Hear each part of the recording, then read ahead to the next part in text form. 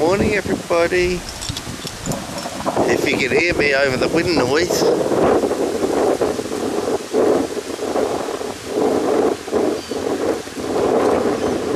We are being impacted by a tropical cyclone at the moment.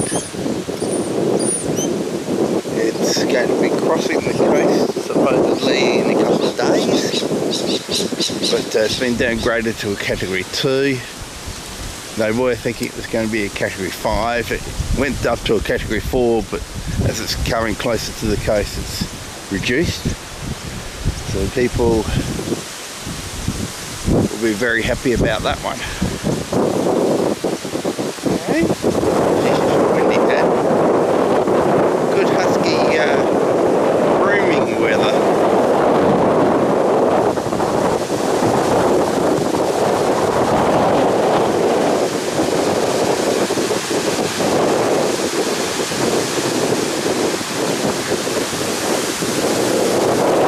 As you can see, it's very cloudy and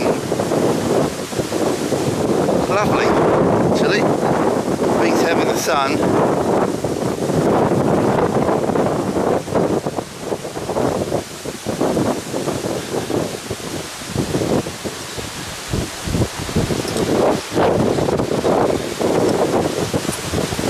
He's looking for hair, traces of hair in that paddock. They've got the tractor out, so I'll tell you they're getting ready to do some lawn mowing. Where are they, Dad? Where are the hair? Oh, I see two.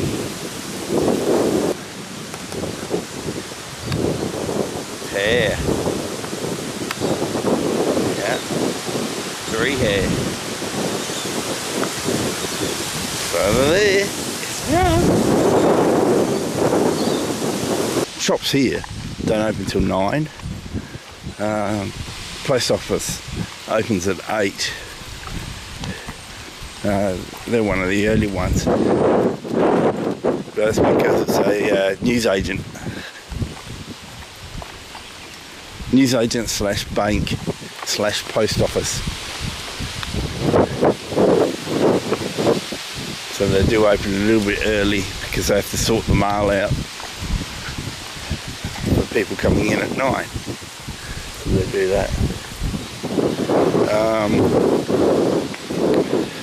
The problem with the mail, with the post, it's hit and miss when they're actually open.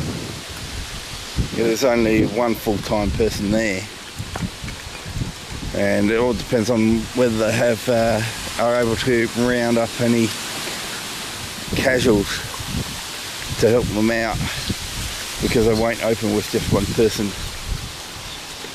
So if the casual employee that's booked on doesn't turn up, that's it, they don't open. Which is fair enough, because you're dealing with, as I say, it's also a bank, so you're dealing with cash and all that sort of stuff. So you want the safety. You don't want to be working there on your own.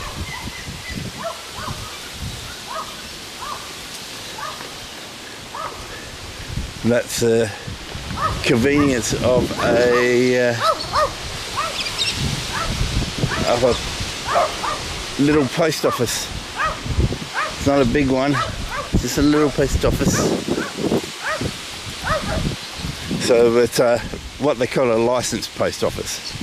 So basically what it is that Aussie Post will provide the PO boxes, the lock boxes.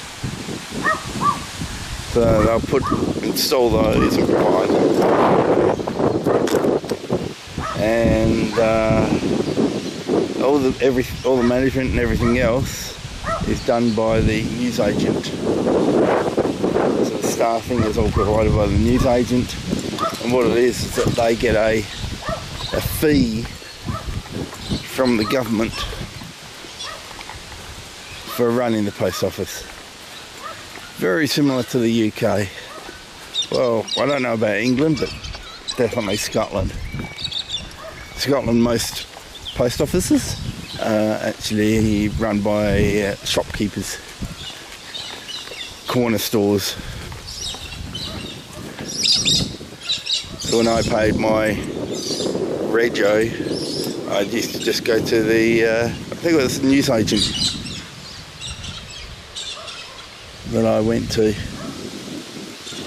just pay it at the newsagent for your car registrations and licences and all that sort of stuff. Well, I'll leave you to it, everybody. Have a fantastic day. That's enough of my waffling. I'll catch you later.